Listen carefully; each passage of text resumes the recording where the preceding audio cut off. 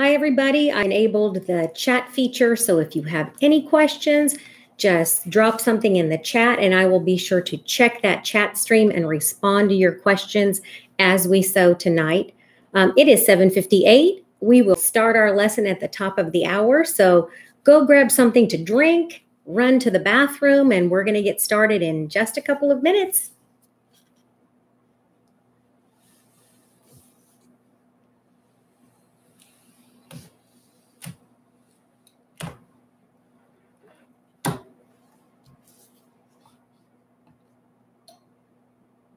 So if you want to tell me your name and tell me where you're from, you can drop that information in the chat so that I know who's joining us tonight.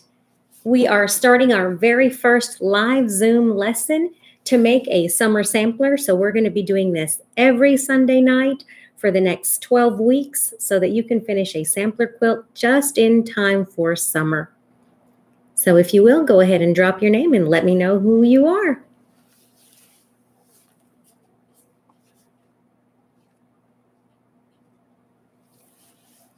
Hi, Chris from Iowa. Hi, Chris. My name's Ivonne, and I'm in Kentucky. I'm in Georgetown, Kentucky tonight. Who else is with us out there? Why don't you drop your name in the chat and tell me where you're from?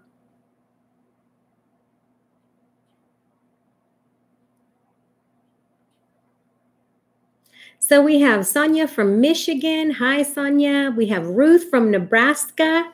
Hi, Ruth. Welcome to our live lesson on YouTube. This is my first time, so I'm pretty excited. I've been quilting for about 35 years, so this is a lot of fun. I hope you are loving quilting as much as I'm loving quilting, and so it is almost time for us to get started. Hi from Corinth. Hi, Joyce. Joyce is in the Jelly Roll Club. She's a friend of mine, and she is online tonight. Hi, Joyce. I hope you're doing all right. We have Robin from Maryland. Hi, Robin. If you would like to tell me how long you've been quilting, go ahead and drop that in the chat, and that will help me to guide this lesson. So if you will drop in the chat and tell me how long you've been quilting, that will help me to know who's out there in the audience tonight. A big shout out to my friend Joyce. I miss you, Joyce.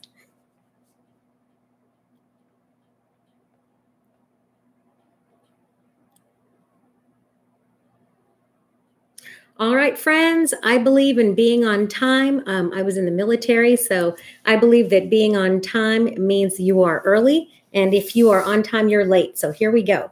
All right, it is 8 p.m., and let's talk about our project. So first, I'm going to go through the materials that you're going to need for this project. So the first thing that you're going to need for this project is one jelly roll. So one entire printed jelly roll would be great for this project because it gives you a variety. This one is called Darlene's Favorites. And so I love these little prints from the 1930s, these reproduction prints. I also have a second jelly roll because one jelly roll is not enough. It's like potato chips. So I have Be Basics by Riley Blake. And so I'm going to be using 2 jelly rolls so that I have more of a variety for my quilt. You're also going to need, for your quilt, some background strips. And I just used yardage for mine. Because I feel like it saves money. And so I have a stack of strips that are 2.5 inches wide by width of fabric. So if you have 3 strips tonight, that's all you're going to need. So you'll need 1 strip of background, and it's a full strip by width of fabric. So I'm going to pull one of these out. So you're just going to need 1 strip that's 2.5 inches by approximately 42. For your background. And you're also going to need a printed strip. So first thing is first, you got to open that jelly roll. And I hate to unwrap my jelly rolls because I love to see them sitting on my shelf like this. But if you're working with jelly rolls for the first time, always have one of these things handy. And take this and remove the lint off the ends before you open it. Look at that. When you take your jelly roll and you remove all that stuff, you don't end up looking like breaded chicken. So get your jelly roll handy, pull that paper off and see what it looks like underneath. Let's take a look. Ooh, I love opening a jelly roll. Oh, look at that. I'm going to unwrap that delightful jelly roll and look what we have. All right. Lots of beautiful, beautiful little prints. Aren't these sweet? This quilt is going to be for my granddaughter, so this is very, very cute for a little girl. So let's see who has joined us. I have a bunch of friends online. We've got 15 people right now. I see Anita. I see Sonia, Lolita, Joyce. I see Chris Hunter, who said she's been quilting for 6 months and working on a double wedding ring with us. We have people from New Orleans, South Carolina. We have Northern Ontario, all kinds of places. So welcome. This is our first live lesson for the summer sampler. Okay, so you should have one printed jelly roll strip and one background strip. And then I want you to pick a strip for the outside. So let's review the block that we're going to make tonight. So let me give you a little bit of background. So I've been sewing for 35 years. Quilting is my obsession. It's not just my passion. It's what I do every single day for fun. Let's see who else has joined us. We have Doreen from Oklahoma. We have Carol Harris from Canada. Hi. So she says a 20 count strip jelly roll print is enough. Your jelly roll looks bigger. My jelly roll, the typical jelly roll that you get from Moda, or from Riley Blake or from Robert Kauffman usually have 42 strips. And so we're not going to use the entire jelly roll. So if you don't have enough, don't panic. You can go out and buy a little bit of a fabric, a quarter yard here and there, and you can supplement. So if you only have a 20 count jelly roll, that's okay. You can add a little bit of fabric later. I have lots of jelly roll strips because that's what I love. Okay, so let's go over the block. So tonight is block 1. And let me tell you a little story about how all of this got started. So I'm going to rotate my camera downward and I'm going to show you some of the things that are on my table. Okay, so look what I have here. I have this delightful book that's called 5,500 Quilt Block Designs. And I got this at a yard sale for like $2. And whoever wanted to get rid of this book didn't know what they were missing, because this book is a beautiful, beautiful book that has hundreds and hundreds and hundreds of pictures of quilt blocks. No patterns, just pictures. And it has the names of all of these 5,500 blocks. So because this book only had pictures, I decided that I wanted to teach myself how to learn to use a grid method for creating block patterns. So what I did is I searched the internet and I found that in 2004, a gentleman fell in love with a quilter and he made a program called Pearl. And he used this program called Pearl to make her 72 quilt block designs. Now, this is the best thing that I could find online on this program that he used. But he used this program to make all these little tiny thumbnail prints of quilt blocks. And she actually made a quilt for him and they ended up getting married. So that's just a lovely story about Pearl, the design program. So if you're not super computer savvy, you're like, what am I going to do with all those little blocks? So in this series, I'm going to show you how to take a couple of jelly roll strips and a tiny ruler and make an infinite number of blocks, and you will never have to buy another pattern again for a 12-inch block. You can literally make hundreds of blocks with what I'm going to show you tonight. And so you're going to be like, wow, where's this been all my life? Okay, so tonight we're going to start with block 1. And it looks just like this. So if you've gone to the website, you have seen what this block looks like. So I'm going to rotate my camera so you can see what we're going to do. So you're going to go ahead and grab this image if you have it printed. If not, don't panic. And this is what you've got. So this is our block tonight. In order to create this block, you're going to need a small square ruler of any type. It doesn't have to be a fancy name brand. I have a little Omni Grid here. You can also use maybe a 3-inch one, a 2-inch one. It's not that picky. So you can use one that's like this, that's maybe 5 or 6 inches. You just don't want one that's too big. For this particular block, I'm going to use this little 3.5-inch square ruler. The only thing that I'm looking for is that it has a diagonal line. And so this is going to be important for all of our blocks. Okay, so let's look at the block. This block has 2 components. It has the inner block that's on the inside. And if you are wanting to make your blocks with plain sashing, you don't have to worry about this outer one. So we're going to start with this inside part first. And I'm going to show you how we break down this block. So this block could be made with long pieces. It could be made with inset pieces. But I'm going to show you how to make this block the easiest way possible. So I'm going to take my ruler here and I'm going to show you how to break this block down into subsets that are super easy. So I'm going to take this here. I'm going to draw a line. And all of a sudden, I have 1, 2, 3, 4 half square triangles. So I was able to break that down to 4 half square triangles. So let's look at what we have in this middle row. If I take this line right here, and I line it up, and I draw a line on my block, I have, again, 1, 2, 3, 4 half square triangles. If I lay this over here, I can see that I have 1, 2, 3, 4 half square triangles. So if you look at this block and you break it into its subsets, it's actually on a grid that has 1, 2, 3, 4 half square triangles this way, and 1, 2, 3, 4 half square triangles vertically. Okay, I'm going to give you just a couple of minutes to get your jelly roll strips. And while you're doing that, I'm going to go ahead and set this aside because I'm going to show you how we're going to sew our strips. All right, everybody, so you've seen the block. This is a traditional block, and it's called 4 ships. So if you look at this block, it has these 4 little triangles on the corners and then this big diamond in the center. So these are supposed to be called 4 ships. And this is a very, very old block. It's been seen in quilts going all the way back to the Civil War. Okay, so I'm going to set that aside because I'm not going to need that right now. I'm going to get 2 strips. So I'm going to play around with my strips, and I think I'm going to pick 2 colors that coordinate very well together. So I'm going to pick this yellow and this green. I'm going to save this green for my outside border.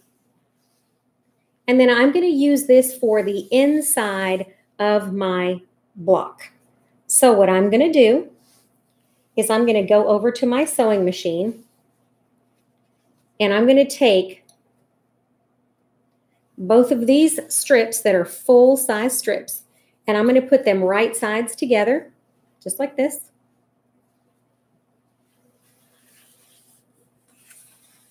The entire length of that strip, and it's quite long. And then I'm going to take and I'm going to sew a 1/4 inch on either side of that. Yes, you heard that correctly.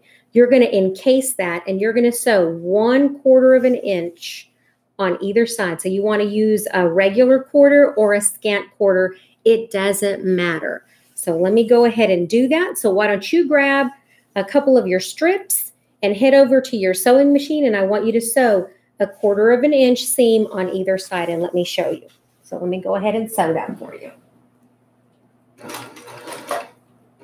For those of you who are wondering what machine I use, this is a very inexpensive semi-industrial Brother PQ 1500 SL. I love this machine. It sews very fast. So I'm going to zip right along.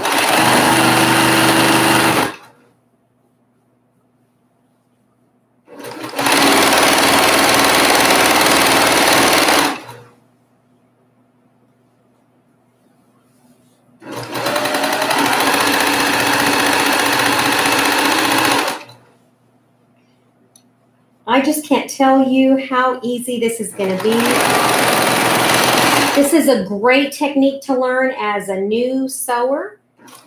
a new quilter. This is a great technique to learn if you've been quilting for a long time. You're not going to have to buy patterns anymore. Oh, and look at that. Bobbin thread. Time to replace my bobbin. Don't you know? All right, friends. I always keep bobbins handy. I'm going to pop another bobbin in there.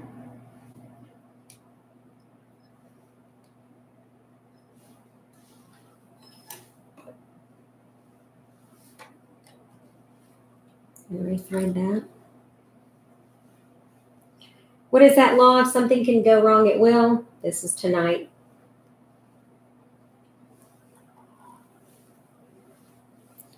All right, while I am threading my machine, I hope that you are sewing your strips 1/4 inch on each side. Don't you guys just love that when you're in the middle of sewing and your thread breaks? Your machine acts wonky and you're just trying to sew. All right. Thank goodness I have my glasses on.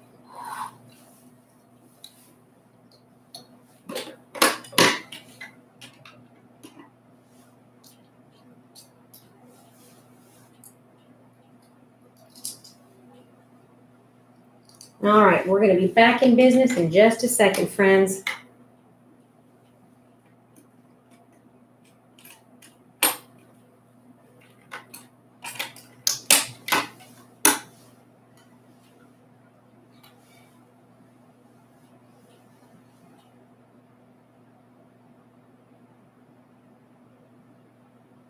All right. And back to where we were, zipping right along. I'm using a gray thread. I usually don't switch threads around in my machine. I tend to use either gray, white, or black. That coordinates or blends with most fabrics, and so that's what I use. There we go. Now we're cooking with peanut oil.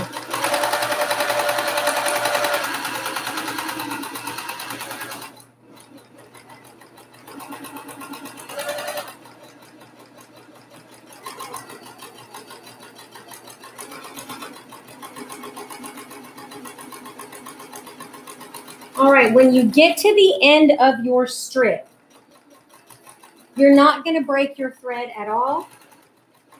You're simply going to, and let me see if you can see what I've got here. Let me turn this down. You're simply going to get to the end of your strip.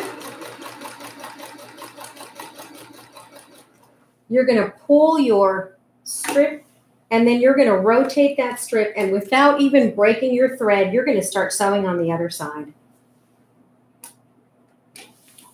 How's it going out there? Do you have your strips? Are you ready to sew as well? So I'm going to sew down the other side.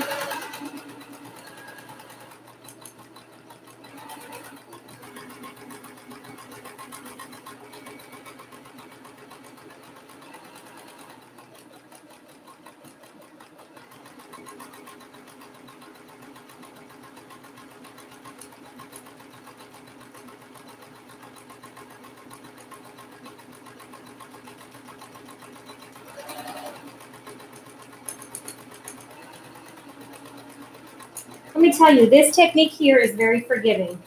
It doesn't matter if your 1/4 inch is accurate. As long as your 1/4 inch is straight, you're good to go.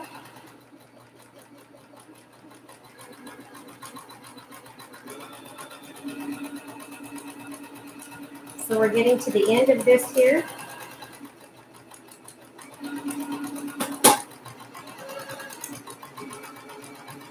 All right.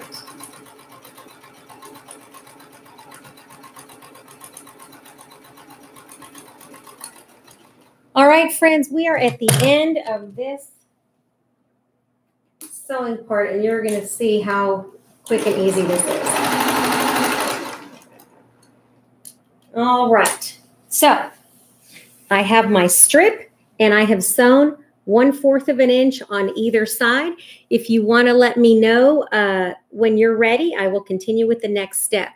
What kind of thread do I use? I like to use the Gutermann thread, 100% cotton. I do not use polyester, but it comes in a cone. As you can see, I have it right here. And so Gutermann is a good piecing thread. I also like Orifil. Both of those are high quality, 100% cotton threads, and those are my favorite threads. Paula's Law. All right. All right, friends.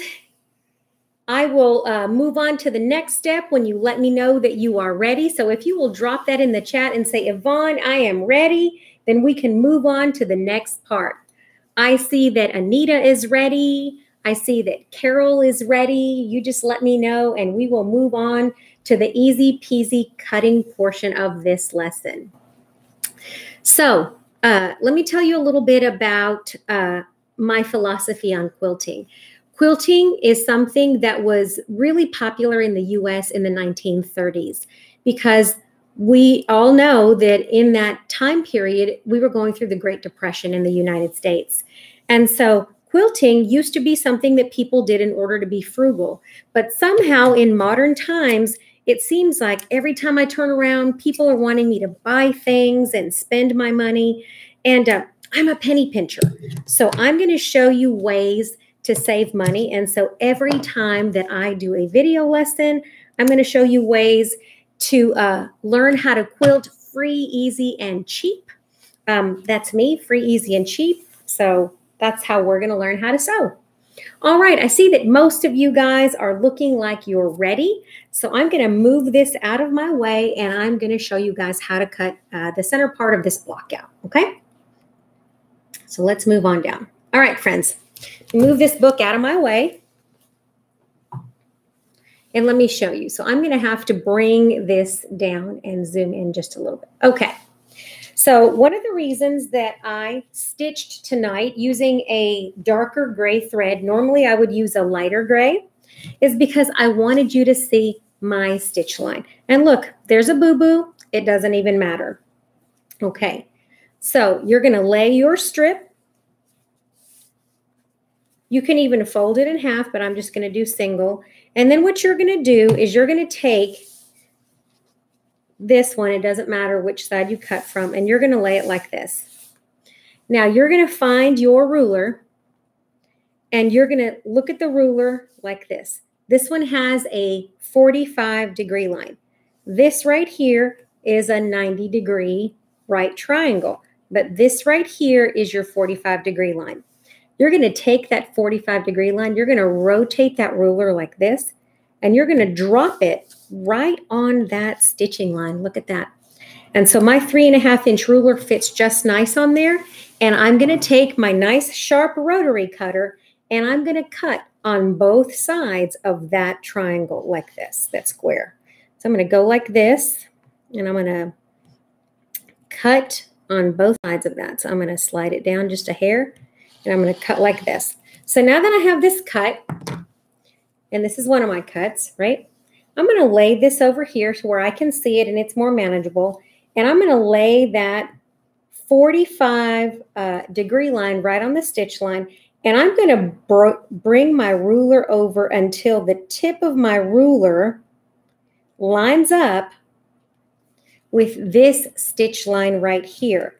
And when I take that and I cut it just like this, what it's going to give me when I open that is a half square triangle. Voila. And so look at that half square triangle. Of course, I have little bunny ears, so I'm going to cut those off just like this because I don't want those to get in the way. And I'm going to press that and I'm going to measure. So I'm going to take my little pressing mat that I have right beside me and I'm going to give that a little tiny press. So I'm going to take that. I'm going to press to the dark side. So I'm going to set that seam. And look at my poor little baby iron. I've had that a long time. And then I'm going to just gently push that over so that I don't distort my block. And I'm going to let that seam go to the dark side. And so I'm going to flip this over. Don't worry if you don't have a bunch of expensive quilting tools. You don't have to participate in this project. So look at there. We're going to save that for later because I don't like wasting fabric. So there we go. So now we have one little half square triangle. Look at that. And so that's how easy it is to make a half square triangle. Some people will have you cut a square that's 3/4 of an inch bigger, draw a line, so 1/4 inch on either side. You don't have to do any of that to make half square triangles.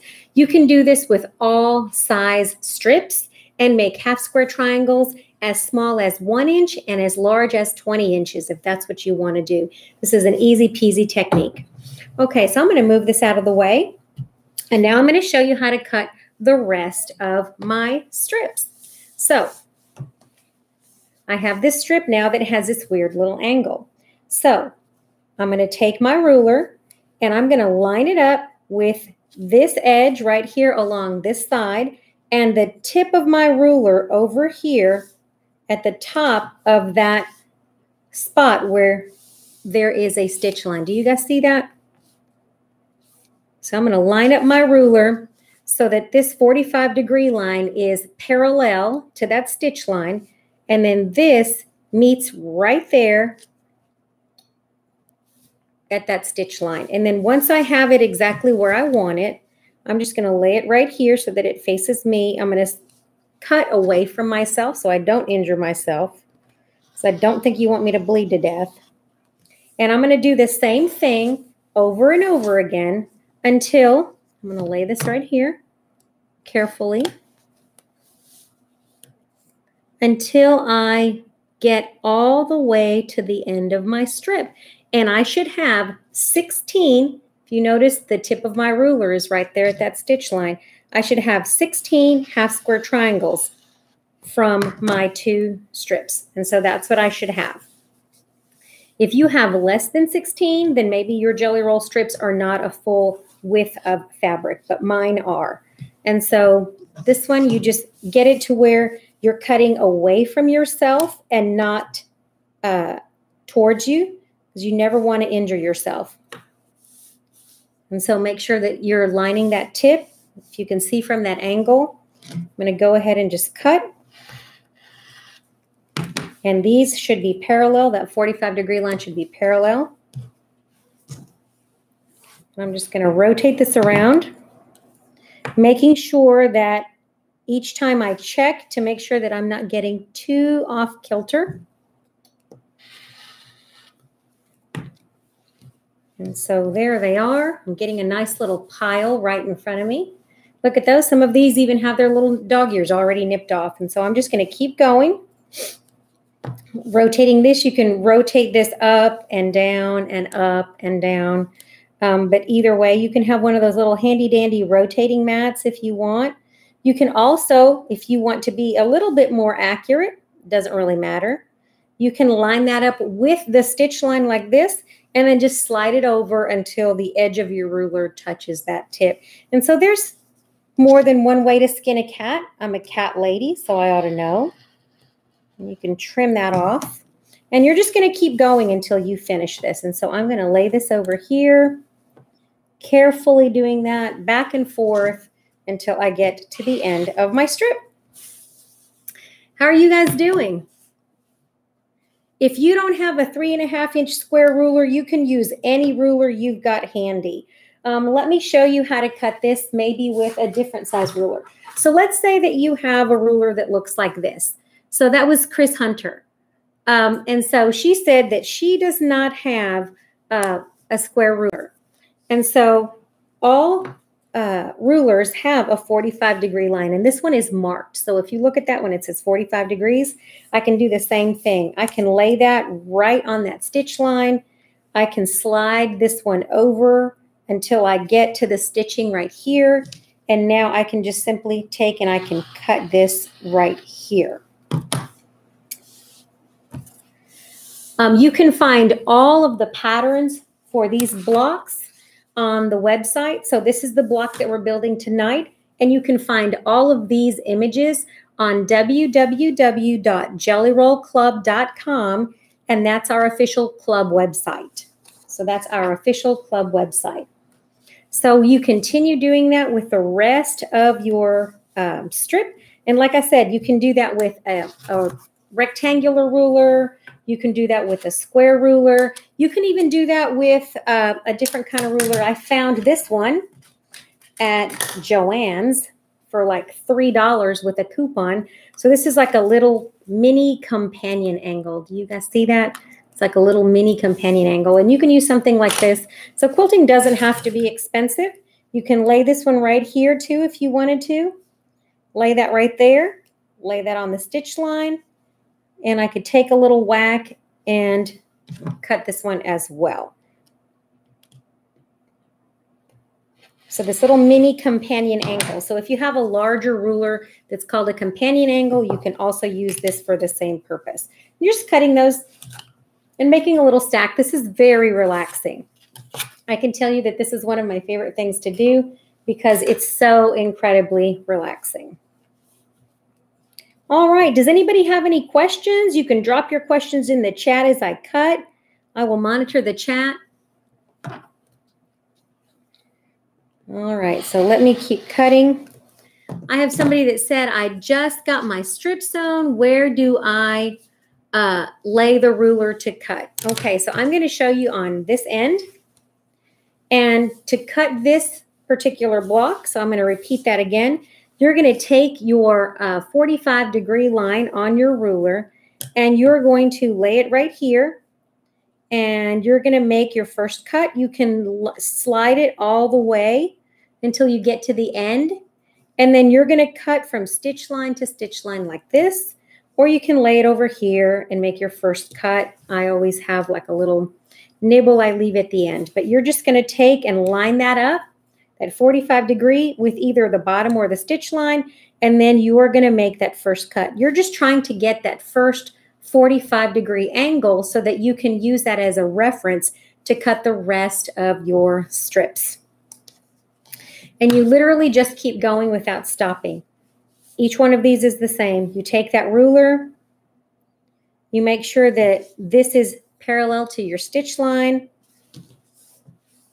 I always face it away from me like this. It just makes it easier to cut.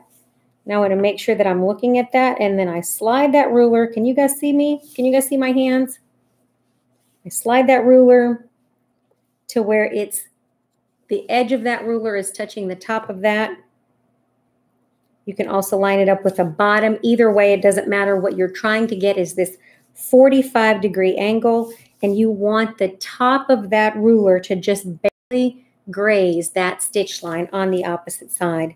And then you're cutting that. This is kind of like riding a bike. Once you learn how to do it, it's not too bad. Getting the hang of it at first is a little bit easy. And so then when I cut the opposite direction, I'm just going to lay it this way.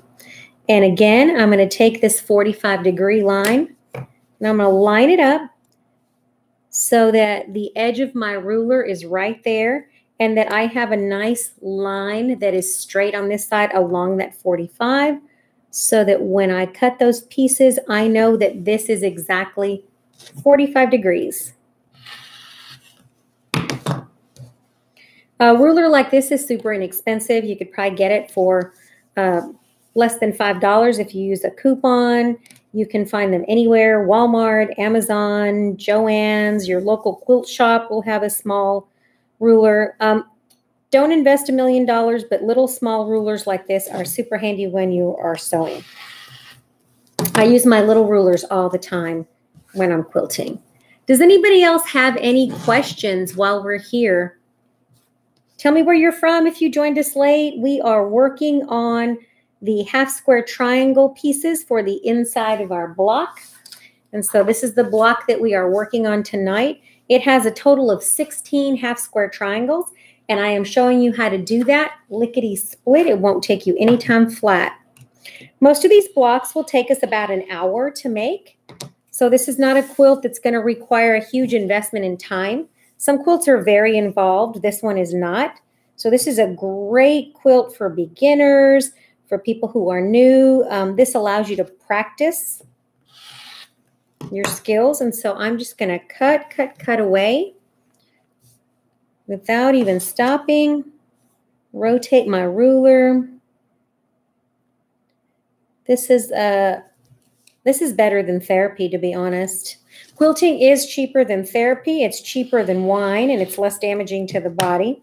Although I do enjoy a glass of wine every now and again, just not every day.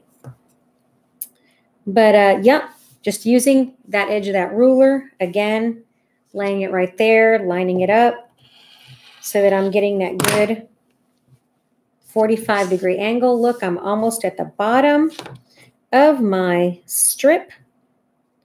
And we're going to have 2 little pieces at the end left over. So there's very little waste. There's almost 0 waste in this quilt.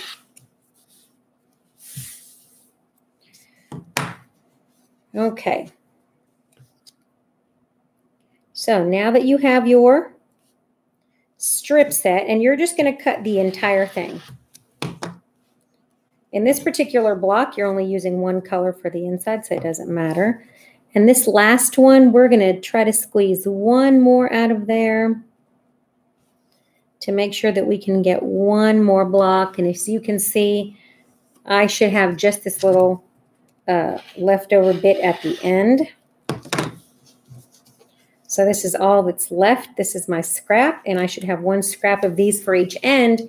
And when you are done, you can trim this up, and you can take the one from the other end, and you can actually make yourself a little tiny hourglass block. So don't waste that, because later on, we're going to use this in another one of our blocks. So save these little guys, and that way you're wasting nothing. Does anybody have any questions about what we've done so far? Anybody have any questions, right? You can drop them in the chat if you have questions. So now I have 1, 2, 3, 4, 5, 6, 7, 8, 9, 10, 11, 12, 13, 14, 15, 16, 17, 18, 19, 20. I got 20 half square triangles out of that strip of background and that strip of printed fabric. I'm only going to use 16 of these because I'm doing a 4x4 grid. So I will save the other ones and I'll set them aside because I can use them in some of my other blocks. Does anybody have any questions so far? Tell me where you're from. Let's see. I see Chris Hunter. I see Ruth, Carol, Anita. I see Lily. Who else is out there? I see Carolyn. I see Doreen. Welcome to the Jelly Roll Club. This is my fun time. I love to sew, I love to quilt, and I love to help other people on the same journey. All right, so now that we have all of our little half square triangles, and look at how many we made in literally just 15 minutes. So now I'm going to take these and I'm going to press them all to the dark, and then I'm going to square them up. So that's our next step. All right, friends, grab your iron, grab your little pressing mat. I got this as a present, my little wool pressing mat. I love this so much. And now I'm going to take these little guys and I'm just going to lay them here, and I'm going to put them with dark side up, and I'm just going to make a whole stack of these because I'm going to press them open. And so I'm just going to stick them here just like this. And I'm going to press and set all of the seams at one time because this is assembly line sewing. So I'm going to grab all of these little friends.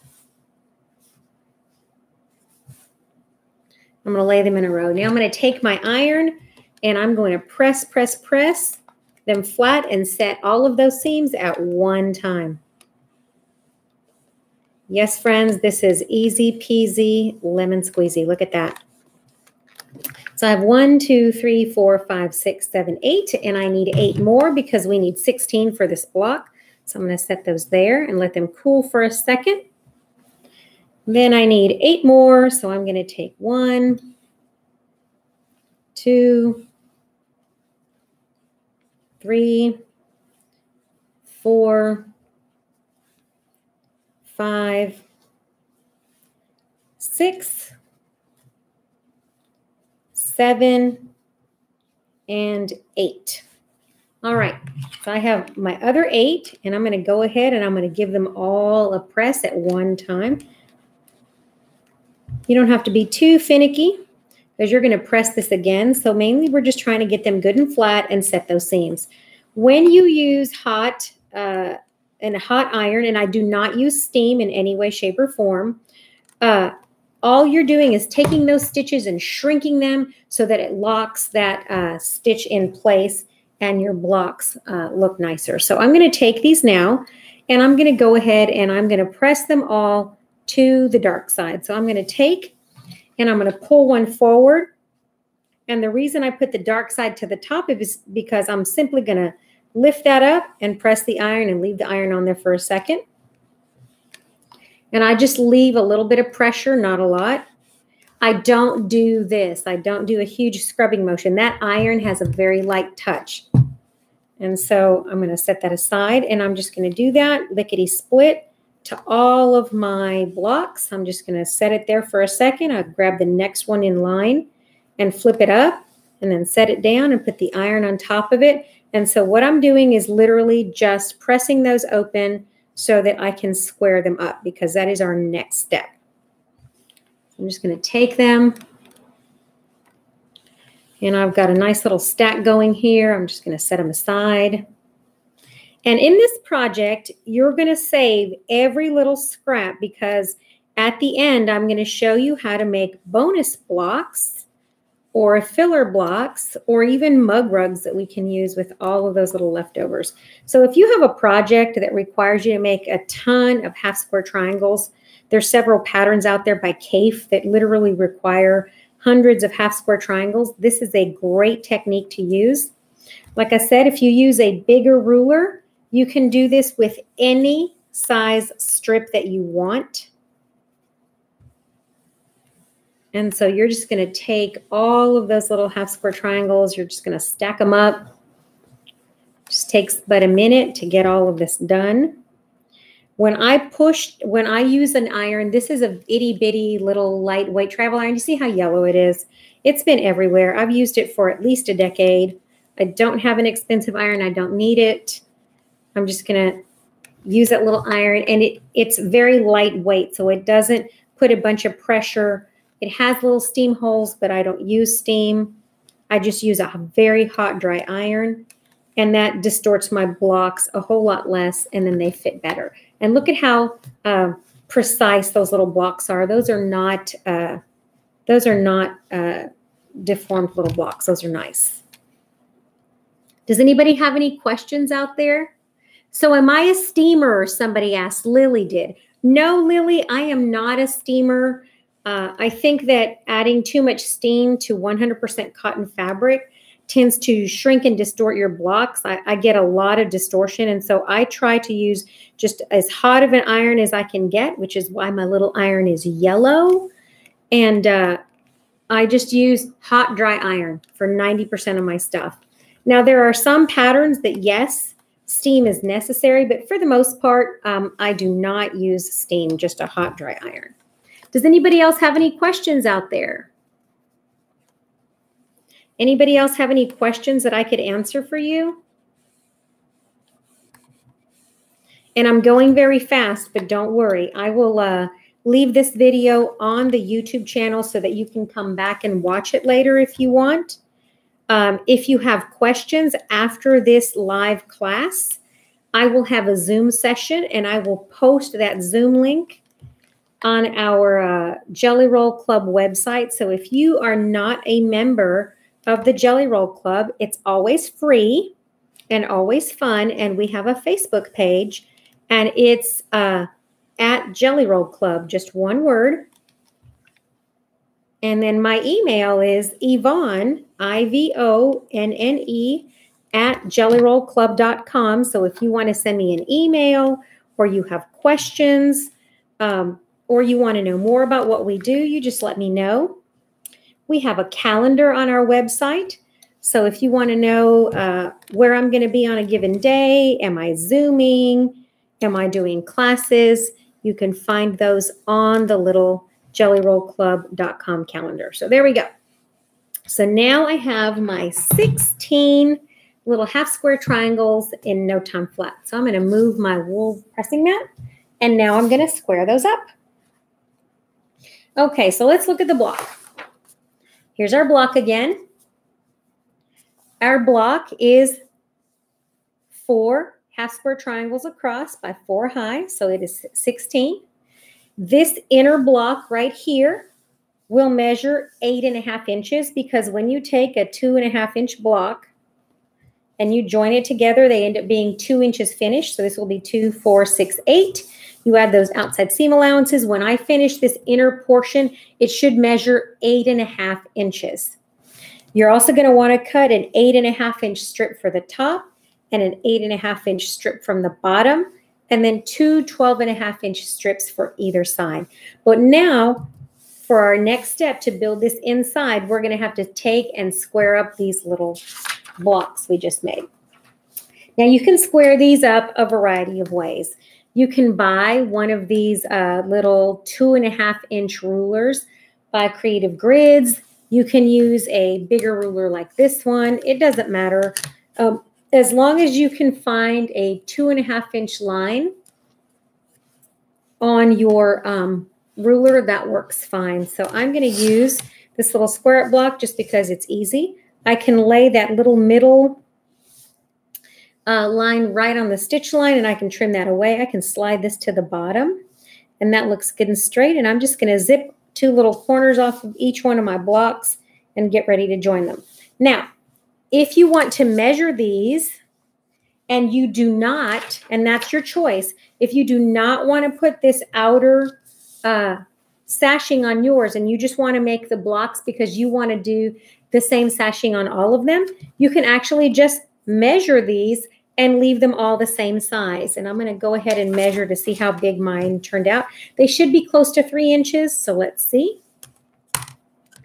And look at there. It's really close to 3 inches right there. It's about 2 3/4. So I'm going to make these all 2.5 inches, and I'm going to keep going. And the reason they are not 3 inches is because I have a big fat quarter instead of a scant quarter.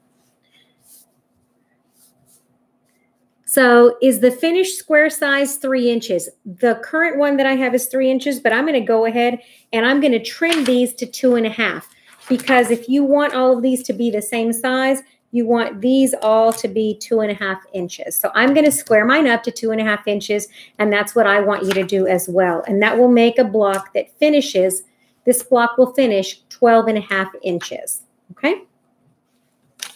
So go ahead and grab any ruler that you have that will allow you to trim these up. I'm going to use this little guy. I'm going to lay this here, and I'm going to trim mine on 2 sides. So I'm going to zippity-doo-dah one side, zippity-doo-dah the other, and this one is ready. And if somebody saw me leaving that open, they'd get mad. So I have my 2.5-inch half square triangle, and it's ready to go. I'm going to do that again. I'm going to trim that little bunny ear off because they get on my nerves.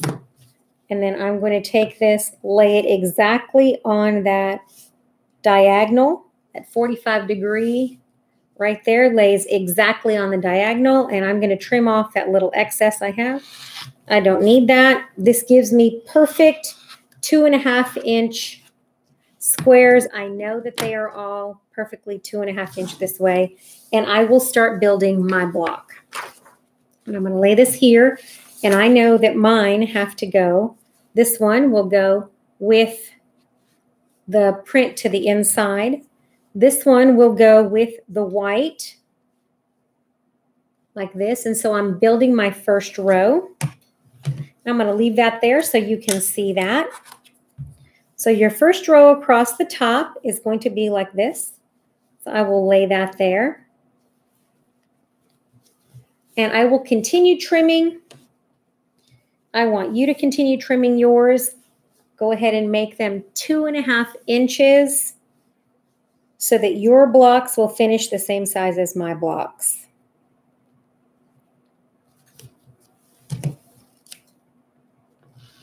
What size is this quilt going to be? This quilt is going to be whatever size you want it to be. And as we go through each week and make all of our sampler blocks, I will give you dimensions for different size quilts and different layouts. So if you go to the website and you go to www.jellyrollclub.com, you're going to see some inspiration quilts, and you're also going to see some ideas for layouts. And so you get to design your own quilt. And there you go. So now I'm starting to build my top row. So my top row has my color going down. This one is also going down in the same direction. And then this picks up and it goes in the opposite direction. So it looks like a little flying geese in the middle with 2 triangles on each side. Does anybody else have any questions? How are you doing out there? Tell me something funny. What's happening out there in the quilting world?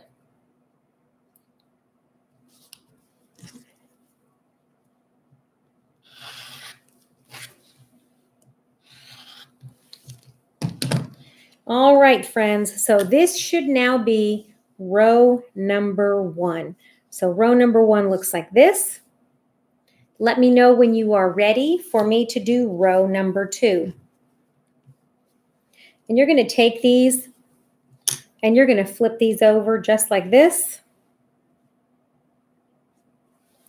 And then you're going to take this over and flip it just like this. And you are going to sew 1/4 of an inch on this side and 1/4 of an inch on this side, okay? So I will lay this here so that you can see that while I am sewing these two. So let me go over to the machine really quick and sew these while you continue trimming and getting your half square triangles pressed up.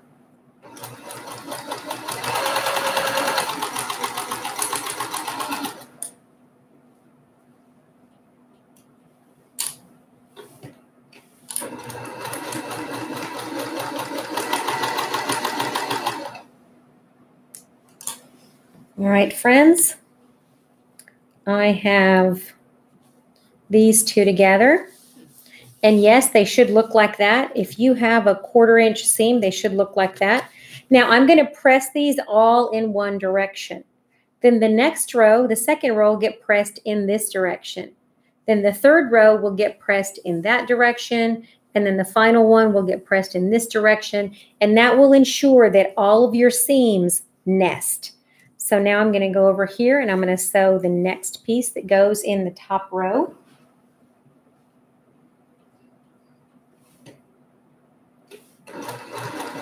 And just be sure that your pieces, you are laying them out and you're matching them so that they are going in the right direction. There's nothing more tragic for me than when I have to use Jack the Ripper, the seam ripper. He is not my friend and I don't like him, so I try to just take my time and sew carefully so that I can avoid using Jack the Ripper, the seam ripper. Anybody else have a love-hate relationship with their seam ripper? So I have these two pieces. I'm going to open that. I'm not pressing anything yet until I finish the entire row. So once I have that row and I know that it's correct because I'm looking at it against this image that I have here, I'm going to take these two together over to the machine. And again, I'm going to sew them with 1/4 of an inch and then I'm going to press them.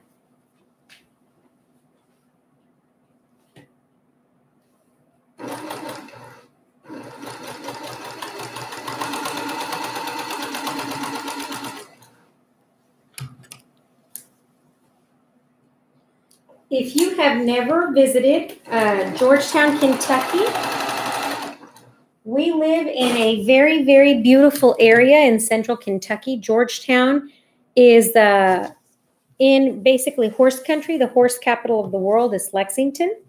And we also have a beautiful facility called the Horse Park. So if you love horses, you would love coming to Georgetown. So if you ever get a chance, come visit us. We would love to have you. We are very friendly here in Georgetown. Okay, so there we go.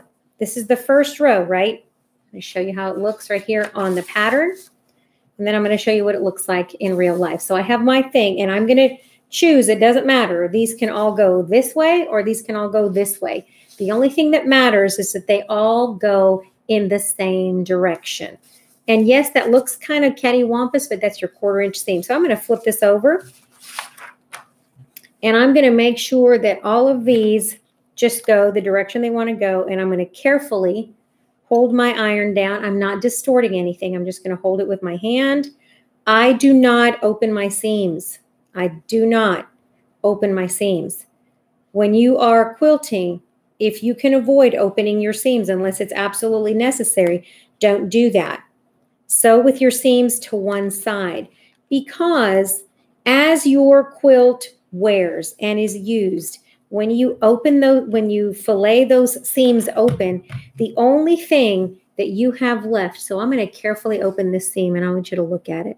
When I open this, if I were to press it flat, and if I had a doggy or a kitty or a grandson or anybody sit on that quilt, look at the only thing that you have is just a few pieces of thread there. But if that is laying flat, and then this is put on a backing, and then you quilt over that, what that does is it strengthens that seam so that your quilts don't break at the seam. And you see that in quilts that have been used and well loved, that over time, when people press those seams open, those seams will last a whole lot longer. And quilting is something that you want your quilts to last. So if you want an heirloom quilt, use high quality cottons and make sure that if you can, you are pressing those seams just to one side. I would love to host a Jelly Roll Club party. As soon as this pandemic is over, I think that we should have a great big giant quilting party at Birdsong, our local quilt shop. Okay, and that's what it looks like. This is nice and even. Those seams are laid nice and flat. So as you can see, now I am ready for line number 2. So there's my first one, right? So the first part of the block, these are the first 4. You have this in 2 places on this quilt. So if you look at this block, you have this row up here and you have the same exact row down here at the bottom. And I keep getting a reminder on my computer. I don't know what I'm getting a reminder about. So once we get out of lockdown, I think we should have a party. Okay, there you go. So you have this row is the same as the other row. So you have 2 rows that are the same. And I'm going to take my marker and I'm going to mark it so you can see. So if you look at that right there and I lay it down, this is exactly what I have right here. I have this thing that looks like a flying geese and then the 2 ones on the corner. Yellow Sharpie. I'm going to run that line there so you can see it.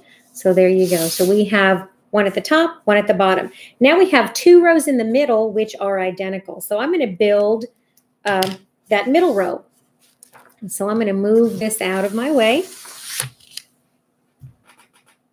And I will go ahead and I will square up another set of half square triangles. And so I'm going to lay this over here on top of my pattern for you to look at. And while I'm doing that, you should also be squaring up a few more of your half square triangles. So I'm going to go ahead and do that now. I'm going to set it aside. Can you guys still see that? I don't want to take it off the screen. That way you can follow along.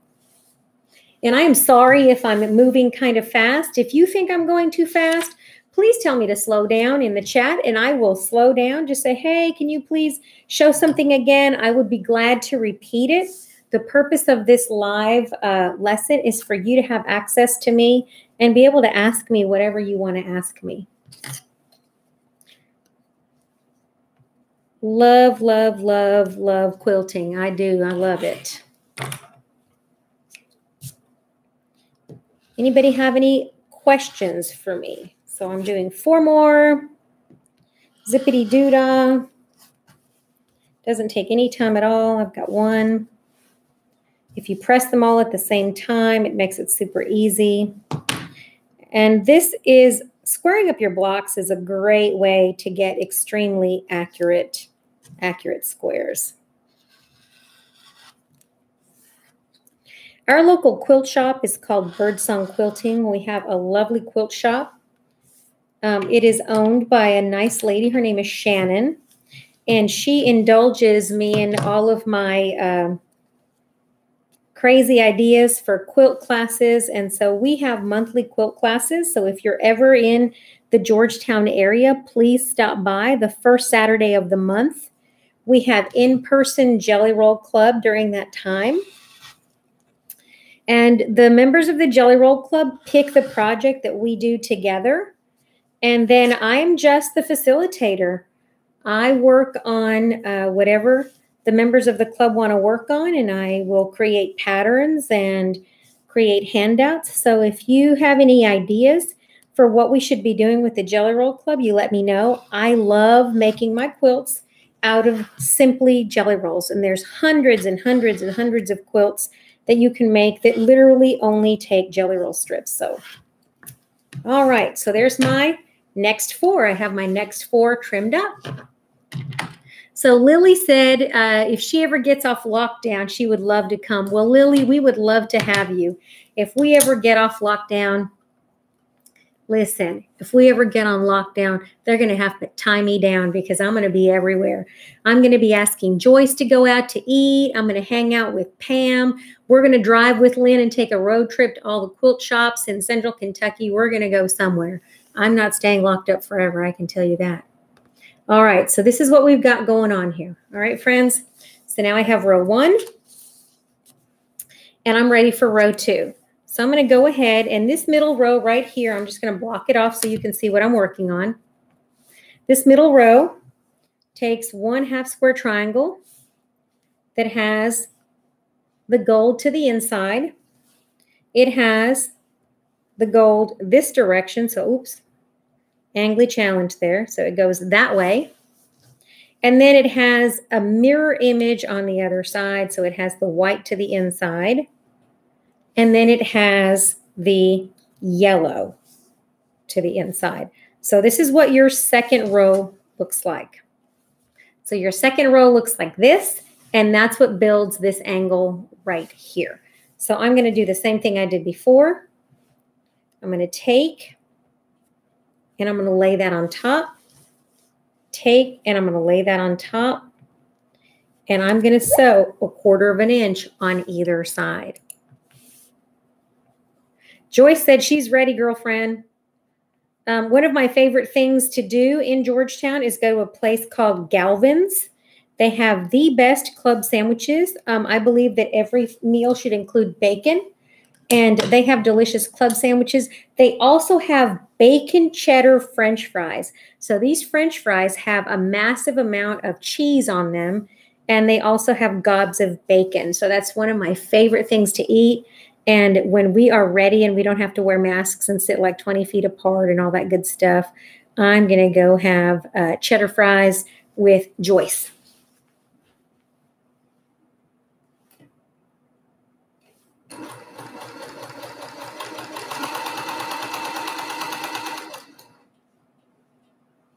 Be careful when you're sewing these. Make sure you are sewing them in the correct direction.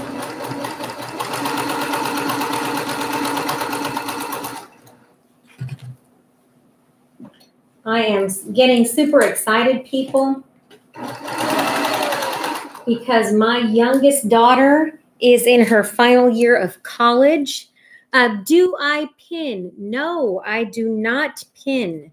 I do not pin until I get to the end because I can actually feel it. And what I'm going to do here in a second, I'm going to show you. So this goes open now.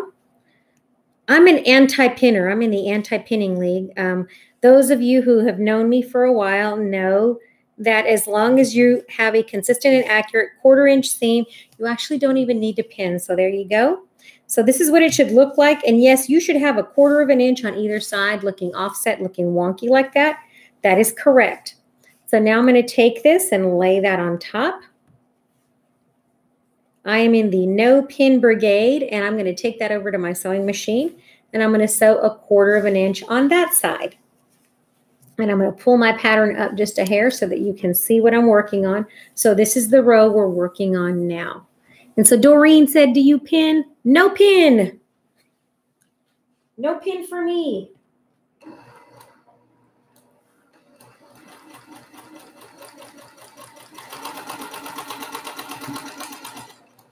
There are some quilt patterns that do require pinning because sewing them without pins would be a nightmare. If you're ever making a traditional double wedding ring and you're sewing lots of curves, you're going to want to pin those blocks. And that's one of the few patterns. For those of you who like to torture yourself like I do with very difficult patterns, we've all been working on a double wedding ring. So if you want to jump in, just let me know. Okay, so there's my next row. So now I'm going to press it, and I'm going to look at this particular row right here, and I notice that this whole row, I've got to decide which way this goes. So this goes down. So I'm going to have to put it like this, because when I sew it together, it's going to be like this and like this, right? So it's going to form this part of the triangle. And so in order for me to know what side to press it to, I'm going to lay it on top. And if you notice, all of these are going to my right. And so that means that all of these on top are going to go to the left. So I'm going to get my handy dandy pressing board. And I'm going to lay this right on top like this. And I'm going to press all of those straight down going to the left. And I'm just going to squish it with my finger for a second. And then I'm barely laying that iron on there. Try not to stretch too much. The more you stretch, the more these little blocks end up distorted.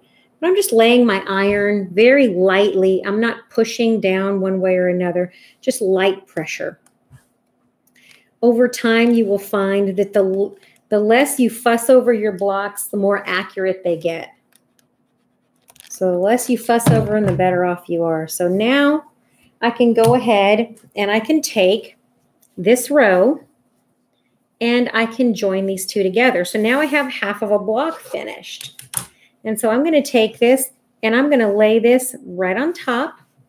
And before I sew, I'm going to make sure that these two lock against each other. So when I'm sewing, I'm going to sew with these seams pushed up against each other. If you feel more comfortable pinning, you can put a pin right at that intersection. So right where those two meet, right there. Just make sure, see right there, make sure that you are pinning seam to seam. And then you're going to rock that pin and you're going to lay it right there. If you're a new quilter and you're not sure of how accurate you can make this, go ahead and put a couple pins in there. You don't have to pin it to death, but make sure that these intersections meet like this. If you are a pinner, go ahead and pin. I don't like to because I stab myself with pins. You see that right there, people? I have a big bruise. That's where I stabbed myself with a pin a few days ago. So I really don't like pinning. I'm a danger to myself and others. But see right there where you have that little crosshair? That is your 1/4 inch seam. The seam that comes this way should land right there. If you land this horizontal seam right at that spot, then your points are going to match exactly. So that is your target. When you're sewing this 1/4 inch seam and you're coming across and you see that little crosshairs, you want to sew right there on that line as you come across, because that is what's going to give you that super accurate point. You're not going to chop anything off. But no, I don't need to pin, so I'm going to set my pins aside and I'll be right back because I'm going to go to the machine and I'm going to sew them. And I'll leave that right there for you to look at for your reference. Okay? Save the paper, save the planet. If you don't need to print this out, don't print it out. Because every time that we do a video lesson, I will have one printed copy in color. And I will use it as a reference the entire time that we are sewing, so that you don't have to use your ink and you don't have to print another piece of paper.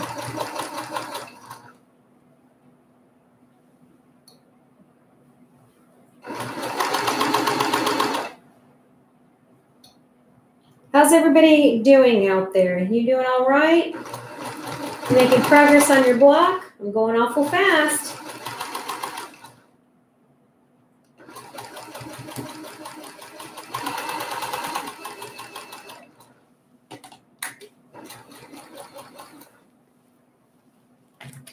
All right.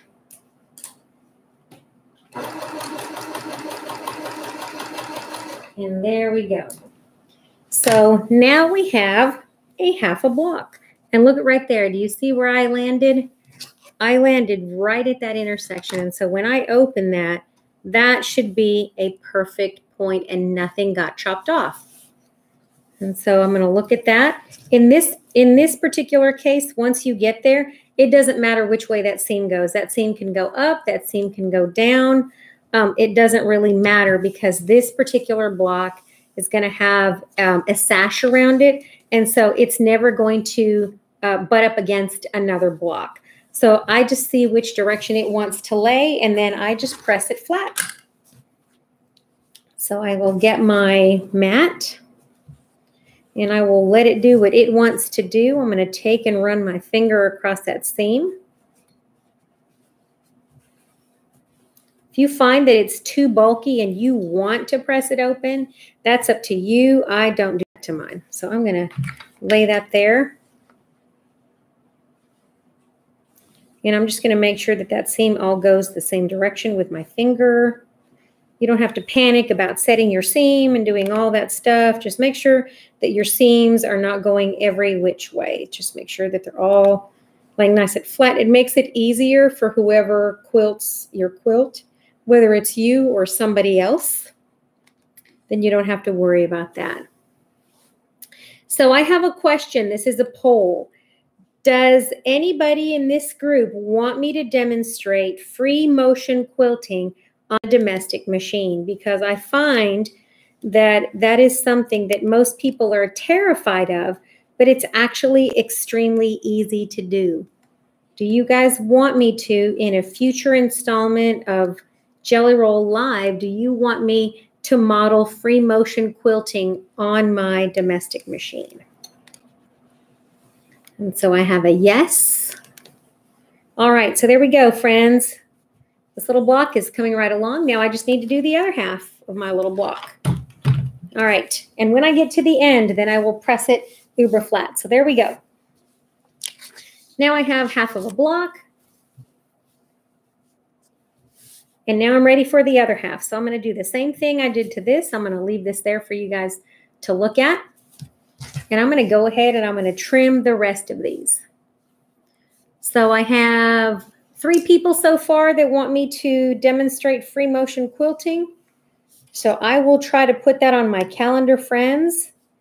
And when I get a couple of quilt blocks finished that I'm going to use as pot holders, I will show you how to do that. If you have an orphan block out there that you've made but didn't make it into another project, or if you have a quilt sandwich that's maybe 20 by 20, just some muslin and some thread, that would be a great way to get started. Maybe you can buy a 1/4 of a yard or 2 fat quarters that you like, that you want to turn into a couple of pot holders, or even maybe a mug rug. That would be a great way to start on free motion quilting. So if you will gather up those materials, then I will schedule a time to teach you guys how to do free motion quilting, because it is super easy and I love it. I feel like I'm attracted to things that are hard. I'm not sure. Maybe I like to try the impossible. I don't know. So I have Robin, I have Anita, I have 4 people so far who want to do a free motion quilting lesson. And you guys tell me what time works for you. So what day of the week works better? Is a Saturday better? Is a Sunday afternoon, Sunday morning? I'm a full-time teacher, for those of you who don't know me. So Saturdays are my days to sew. That's the day that my husband and my children do not bother me. And so unless there's a fire or flood in my house, they leave me alone and they let me quilt. And so my people are very kind to me. They don't ask me for food or water or to find their socks or where is a banjo or a guitar or where did I put the inflatable tent. None of that stuff, because Saturdays are Mama's day. And so they don't bother me. And I love that about my people. They respect my sewing time. So you guys tell me, if you are interested in free motion quilting, what day of the week works better for you, Saturday or Sunday? And do you want to do morning or afternoon? That way I know when to schedule it on my calendar. So you guys tell me what you want to do with that, and I will get that on the calendar. So Robin said any day or time. I wish. Once I'm retired, my quilting schedule will be any day or time. So very soon. I've got 48 months. It'll go in the blink of an eye. I have very little time left until I'm retirement eligible, which I don't know. I may not retire. I really enjoy my job. I work with high school students. I teach Spanish, high school Spanish teacher. And I kind of like my students. And I think they kind of like me, so.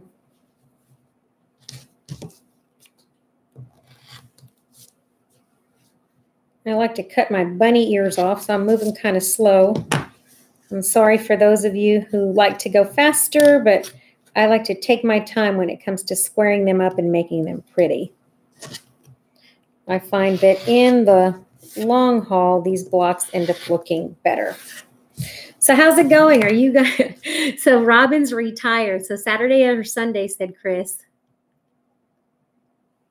Can I make the images of the individual blocks printable? Yes, I can. I can PDF them. Chris, I can PDF all of those, and I can put them in a Google Drive so that you guys can print them. And that way you guys can put them in a book. So yes, I can make any of those things printable. Those are my block designs. I sketched them on Electric Quilt 8 for those of you who use EQ. I used Electric Quilt 8 to build my blocks and create my designs and color them in. So I will make those printable for you guys. All right, so how's it going? How are we getting along here? You guys getting close to having everything squared up to put the next 2 rows together, or do you need a breather? And so somebody said PDF, please. Yeah, no problem. No problem. And somebody said you can just click on the pic and make it a photo and then print. Yes. You can also use an extension. So if you are a little bit computer savvy, they have a screen grab. So if you have a computer that is a Windows computer, there's something down in the bottom bar called a snipping tool. And so if you type the word snipping tool on there, it allows you to literally take a little set of crosshairs and snip an image on a website, and you can save it and print it that way. But I will save you the trouble of having to do all of that. And so now I'm going to build my next row. I'm going to save you all the trouble, and I will make it printable for you. All right, so then here goes the next one. It's going to go to the outside like this. So it's like a flying goose this direction. And I'm going to take this way and lay it out, and this way and lay it out. Okay, so that's the next row right there. So row number 3 now looks like this. And so same thing, I'm going to take it over to my sewing machine and lay it down. And if you notice, I'm just building 1 row at a time to make sure that I am not getting confused when I am putting these together. And I'm going to take these to my sewing machine, and I'm going to sew 1/4 inch. I like to stay organized. I like to stay organized with my projects.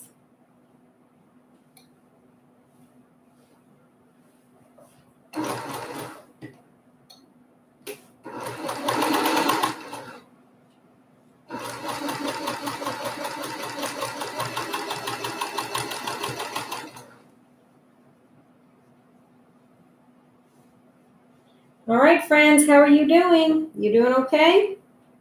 Anybody have any questions?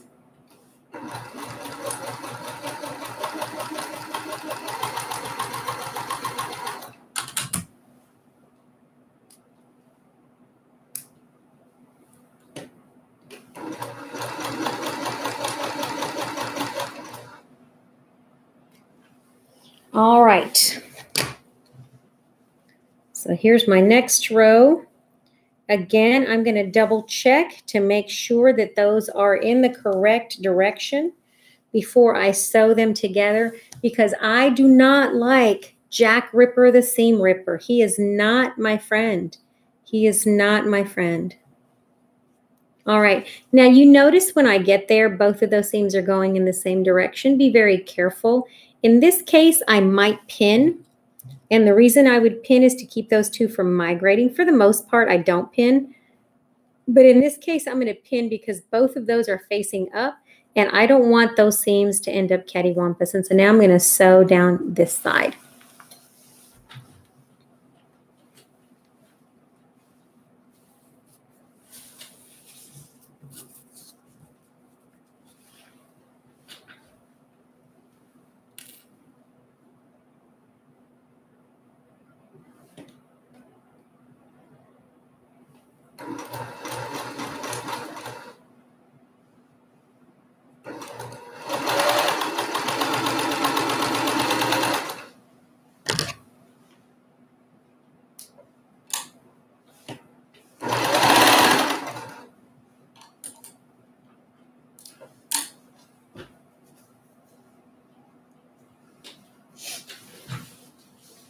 And so there's my next row. And I'm going to lay this down because I want to know which direction to press.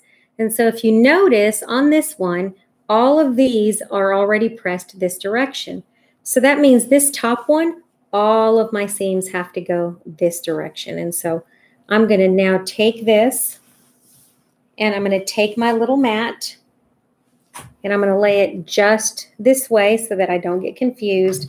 And I'm going to make sure that these now all go this direction. So they're now going the opposite direction so that when I add that to my block, they all nest perfectly and don't look completely distorted. And if they're a little bit wrinkly, don't worry. You can come to the front and you can get those wrinkles out.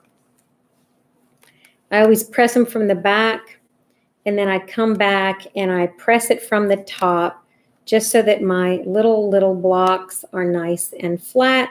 And I try to keep it straight as well. And that tells me if I'm accurate. See there where I have a little tiny gap? That just means that when I was sewing, I went a little bit askew. And that's okay. It's just a small amount and it'll be just fine. So I'm not going to worry about that. So I know that this one now goes here. And because I have ironed those seams in the opposite direction, it will save me a lot of trouble when I go to match those up. And so I will lay these here, and now my seams will nest, and I'll be able to sew those. So now that I see those seams, they're just nesting, and so they're going to butt against each other.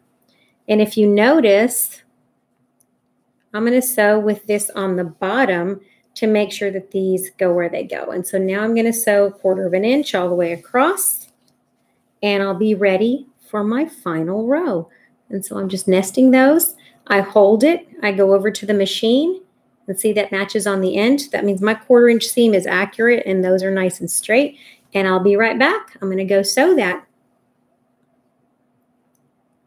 So there you go. I'm going to leave that up here so you can see it while I'm sewing. And I'll be back in just a second.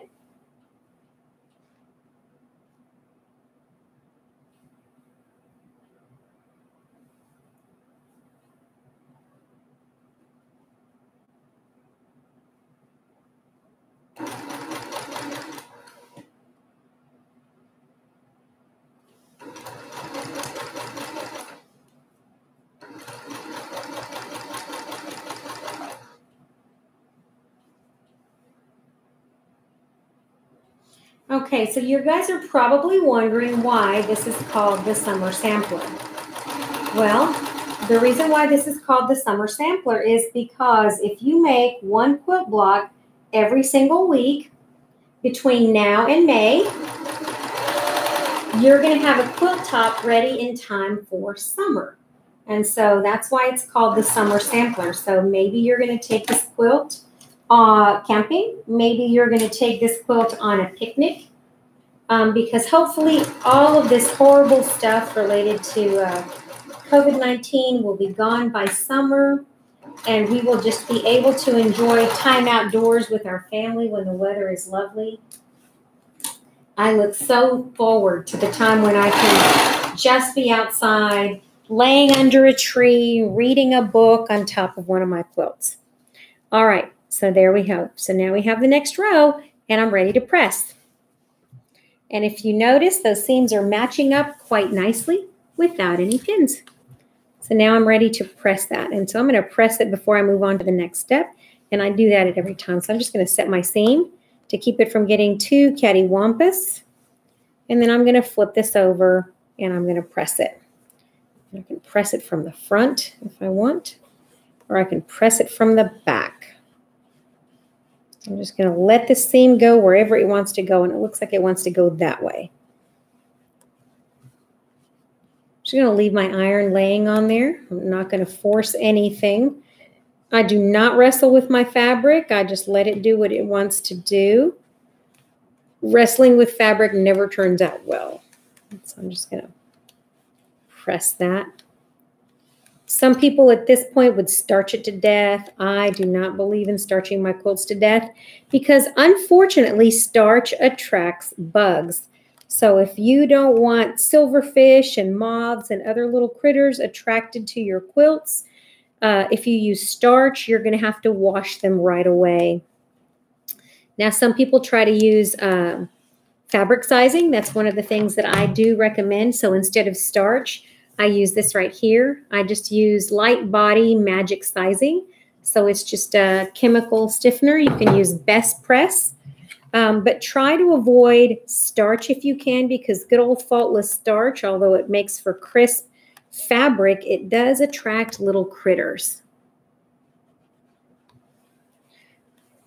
And so, yes, when you are done with all of these blocks, I will show you how to free motion quilt this thing so that you can use your domestic machine for lots of things. And so take your time and press all those seams flat. There's nothing more horrifying than to see seams going every which way. I like my seams to be flat. Look at this right there. That makes me unhappy. I'm very picky about my seams. I want my seams to lay nice and flat, and I want them to go all in the direction that they go. So I do take my time. Even though nobody's going to see those seams, I'm going to know those seams are crooked, and then that is not a happy time at my house.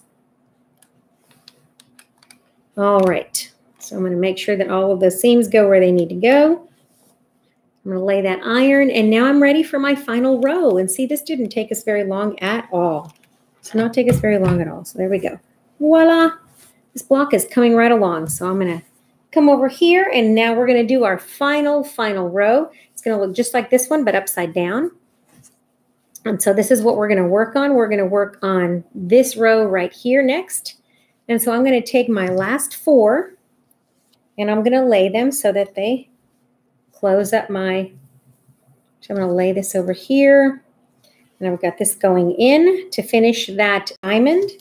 And I have these going with the color to the inside and color to the inside. And so this is what my block is starting to look like. And then when I'm done, I'm going to sew this beautiful green that matches those little apples on the inside. And so I'm going to go ahead and do that now. If you want to leave this sash off and wait until you have made your centers and then decide on what colors you want for your sashing, you can do that as well. It's no rush. It's up to you. You can make all your centers first and then pick your sashes last, or you can set aside your sashes and then use whatever's left for the inside. And so now I'm going to lay these down on top of each other just like I did for all the other ones. I'm going to sew a 1/4 inch seam on either side of those. So I'll be right back. I'm going to leave that pattern right there for your reference so you can see what you're working on.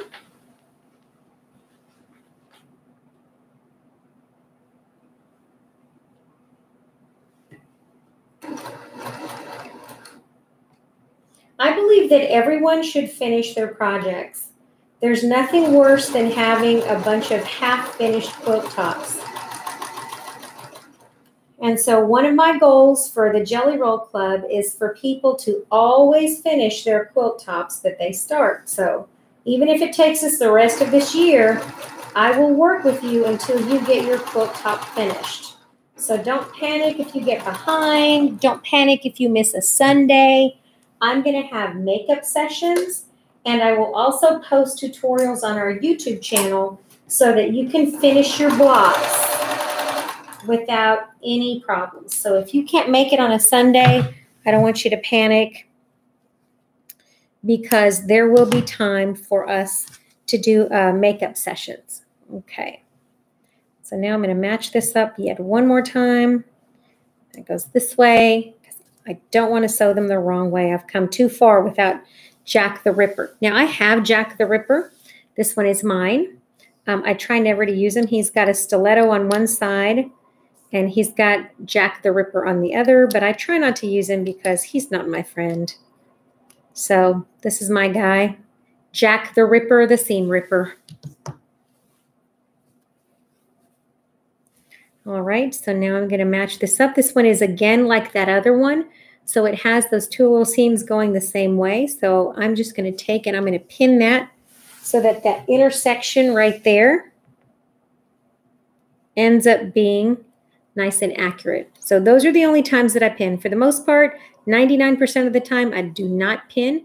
And now I'm going to sew that on my machine.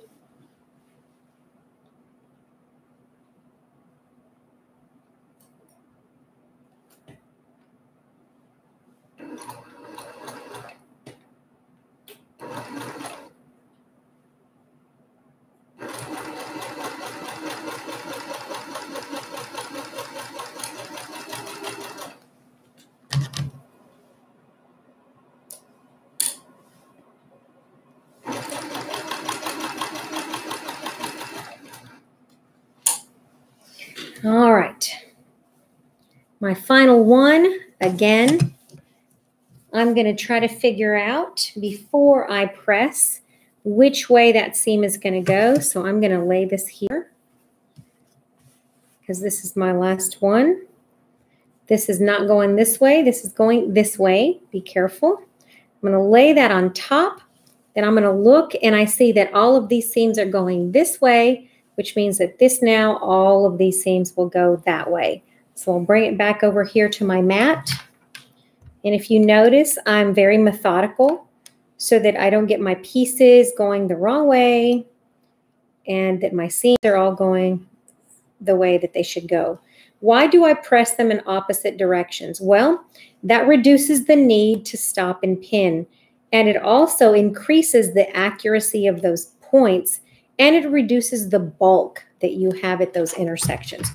Because now you have this fabric going this way and you have the other fabric going the other way. So when this is together, and this goes together like this, then you have that fabric going opposite directions like this. And so that will nest, and then all of those little points will match perfectly. And when you get to those intersections, you'll be able to see where that goes, and you'll be able to hit those just the way you want. Does anybody have any questions about what we've covered? Any questions you have about the project, things that you want to ask me or you're wondering?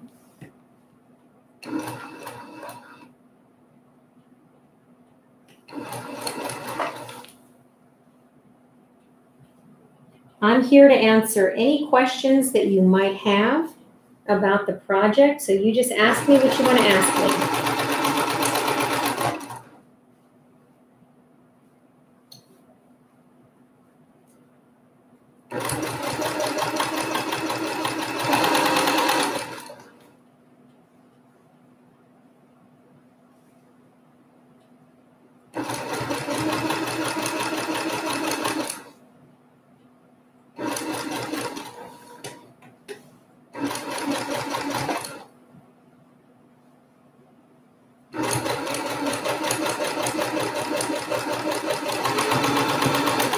All right, and now we're getting to the end of this part of the lesson.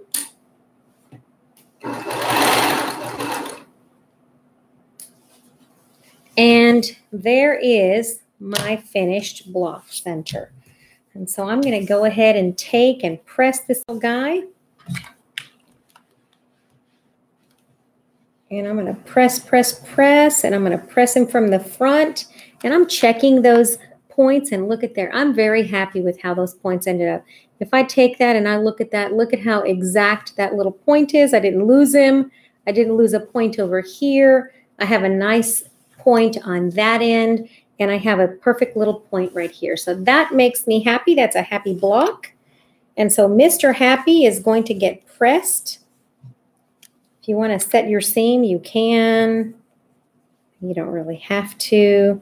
And I'm going to send that seam the way I want it to go. Then I'm going to come on this side, and I'm going to do a little extra pressing on this block from top to bottom to make sure that he is nice and flat, because I want this block to be as flat as it can be.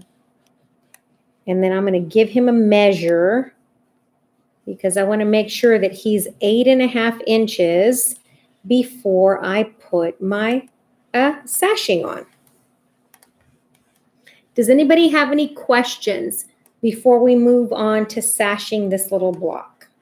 Anybody have any questions that they would like to ask before we move on to sashing this little block? And if your blocks look like they're not laying right, it may be because one of your seams in the back has flipped, and I could feel that one. So I'm going to flip it over, and I'm going to get that seam to lay where I want it to. Wrestling with these little guys. Ah! I sent that the wrong way. There we go. All right. We're getting there, friends. We're getting there. All right. So now I have my little block, and I have it ready to go, and he's all pressed up.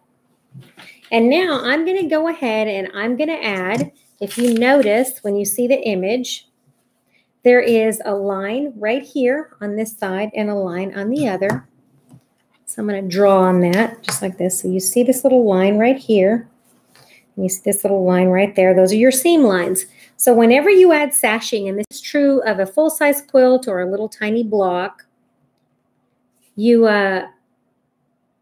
put this sashing and this sashing on first, and then these two on last. And so I'm going to take my block, and I'm going to see how big my little block is. I'm going to go ahead and measure, and I'm going to trim my sashing fabric. So I'm going to measure my block. And if I did what I'm supposed to do, oh, and it looks like I did, I have an 8.5 inch block. So if I go down this way and I look at my ruler, that's 8.5 inches. So I'm going to lay this on here. I'm going to lay my ruler down on there, and I should see that block hitting the 8.5 inch line, which I see him hitting the 8.5 inch line on this side, and he is hitting the 8.5 inch on the other. And so I'm just going to rotate that again, double check it from a different direction. This is 8.5 inches. I'm going to line that up at the bottom on the left and right, and I don't have anything to trim off. This block ended up really, really accurate. Ooh, I have a little tiny sliver that I can chomp off of there, but this block looks pretty straight and pretty square. So there's not a whole lot of trimming I'm going to have to do except right here to nibble a tiny bit off. And so I'm just going to nibble that off, and that looks fine, and I'm going to rotate that. I'm just going to check to make sure that my block is nice and square at this point.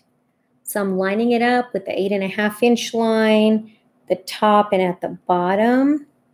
And I see a tiny bit of scrub that I need to take off. Not much. I'm going to close that. And so this is all that I had to trim off of my block to square it up. And so now my block is 8.5 inches. It's a little bit wompy, doesn't matter. I'm going to give it a good hard press before I sew it all together. But this is ready to go. I'm going to take my strip. I'm going to line up those selvages. I'm going to trim those two selvage ends off. And I will cut an 8.5-inch piece to put across the top and the bottom. So I can use my mat. I can use a ruler. Either way, I can lay that here. Some people don't like to do that. I say there's nothing wrong with it. So I'm going to lay this right here along that line, and I'm going to count 1, 2, 3, 4, 5, 6, 7, 8.5. So I know that I need to do 8.5. This little ruler has a half mark. So I'm going to lay it right there on that line. And so now I can cut that. And this piece is 1, 2, 3, 4, 5, 6, 7, 8.5. And so now I know. Straighten it up. I'm going to cut that little 8.5-inch piece. And I'm going to sew that on the top of this block and on the bottom. So I'm going to sew one here and one on the opposite side. And let me raise that so you can see it. So I'm going to sew that, one at the top up here and one at the bottom down here. Now, I have this piece left, right? And so this piece, once it's sewn, if you can see, I will have enough to sew on either side. So I'm just going to take my scissors and I'm going to trim this off. Just should be right at the half mark right there at the fold line. I'm going to open that up and I'm going to fillet that with my scissors.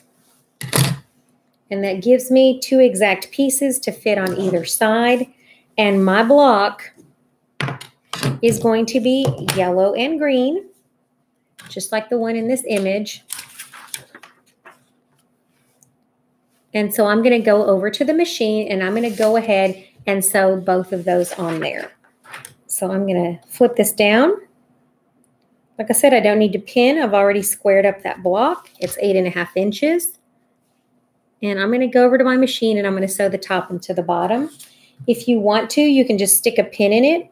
You don't have to, just to hold it in place so that it doesn't fall when you go over to your sewing machine. You don't have to. But you can put a couple pins in that and head over to the machine and come right back.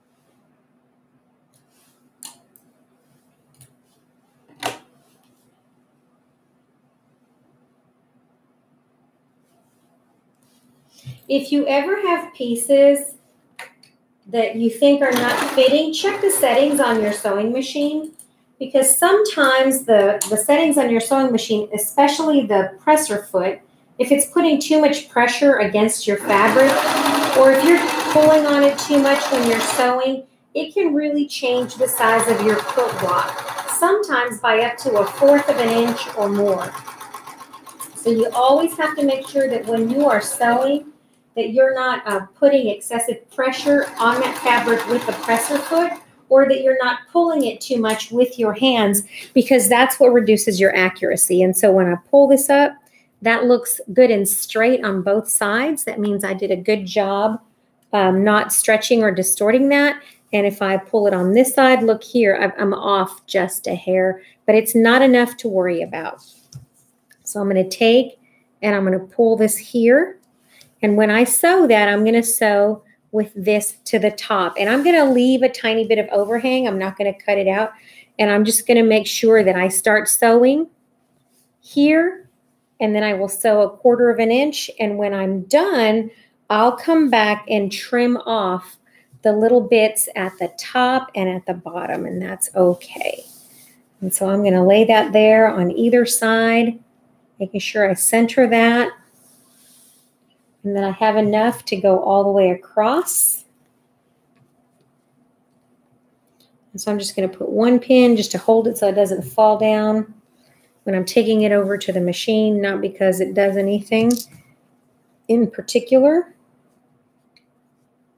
Just going to lay that down, make sure it's nice and straight along that edge. Give her a little pin, and I'm going to head over to the machine, and I'm going to sew a 1/4 inch seam on either side.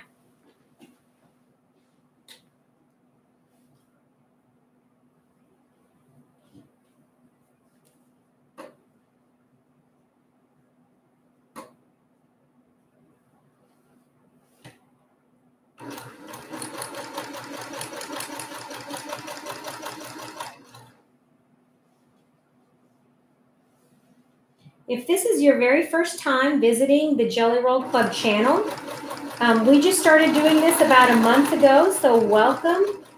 You're part of the founding members of the Jelly Roll Club online edition.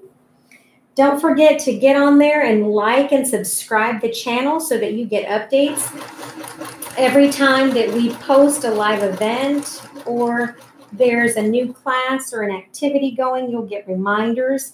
So if you do that, then you will know what's happening and you can stay in the loop of what we're doing in the Jelly Roll Club.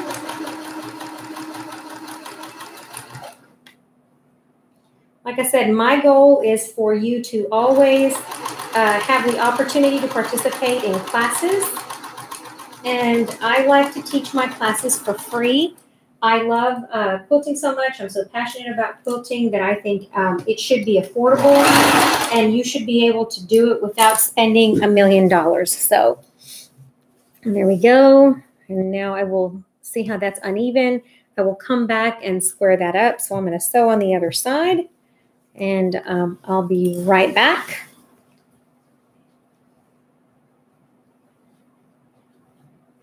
All right, friends, how are you doing out there? I see you guys are still sewing, so you're still hanging with me.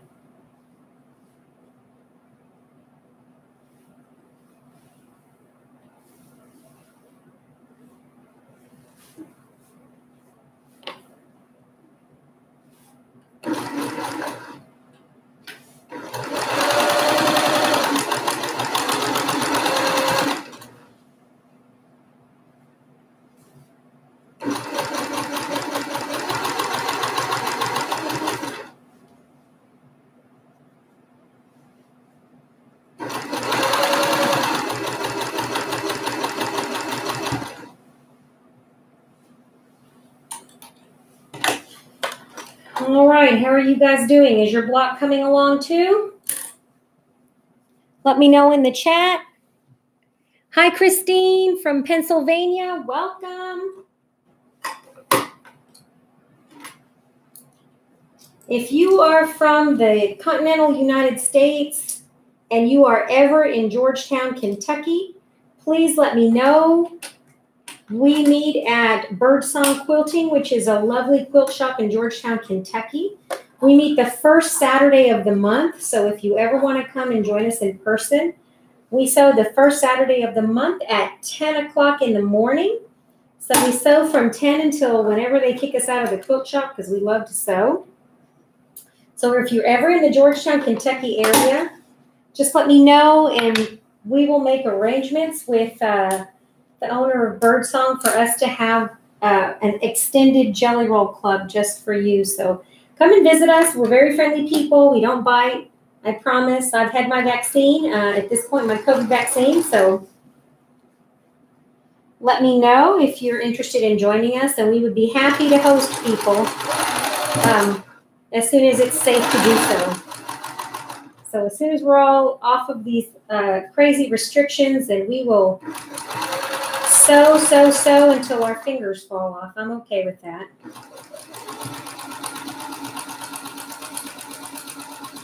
All right, so now we've gotten to the end. And now I'm going to go ahead and just press this block, okay? How's everybody doing? Hi, Christine from Pennsylvania. Who else is with me? We have Robin, we have Lily, we have Carolyn, we have Sonia, we have Anita. All right, so let's just set that seam. This one I'm going to set first.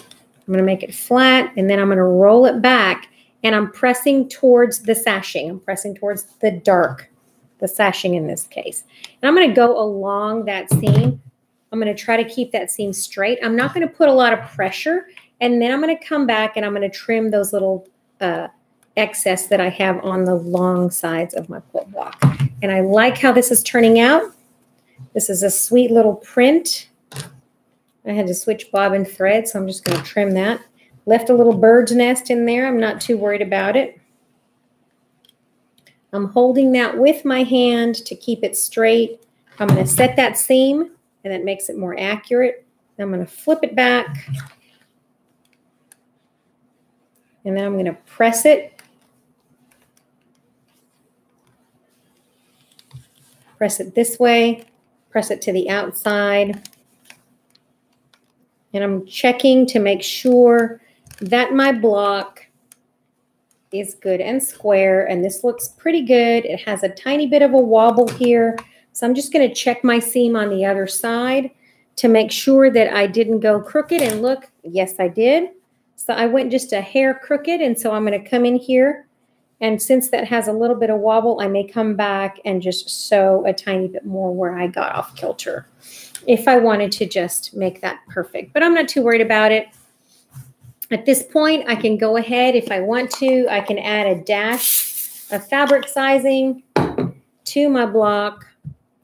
And I'm just going to let it sit for a second.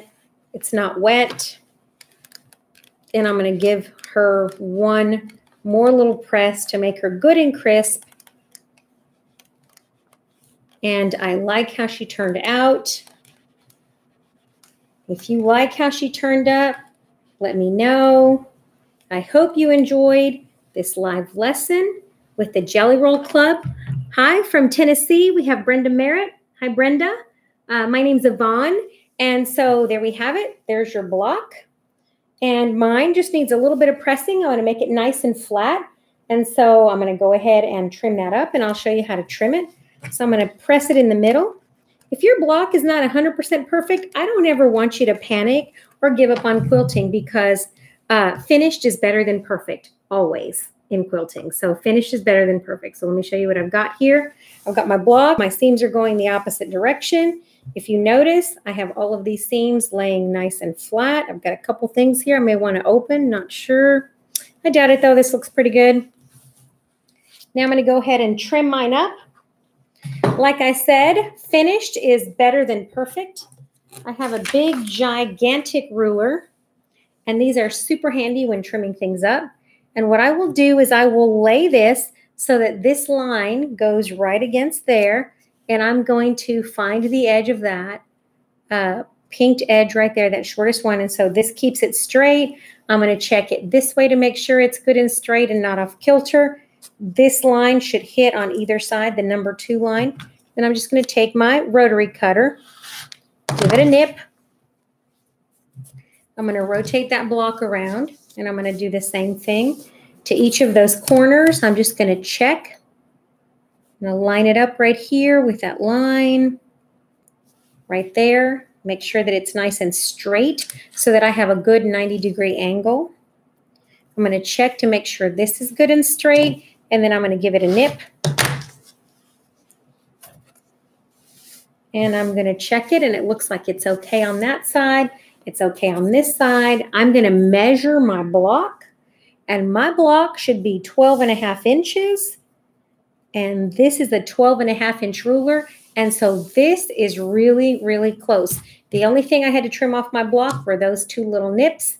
And so this is done. It's a finished 12.5-inch block, also known as 4 boats at sea. And so this is block 1. And you can find this image on www.jellyrollclub.com. Please let me know if you want to join us for a question and answer Zoom after this. I'm going to log off now. I will see you guys next Sunday. I'm going to post on our Facebook page a Zoom link. So I'm going to open a Zoom, and I'll be on Zoom for about 15 or 20 minutes. If you guys are interested in asking me questions more about this project or just to chat, okay? And so it says, love it. I'm using my own stash. Please use your own stash. Make it scrappy. Make it yours. Make it wonderful. Join the Jelly Roll Club every Sunday night. Always free and always fun. Have a wonderful evening, everybody. Love you guys. Bye-bye, friends. Bye, friends. Bye-bye. Bye-bye, friends.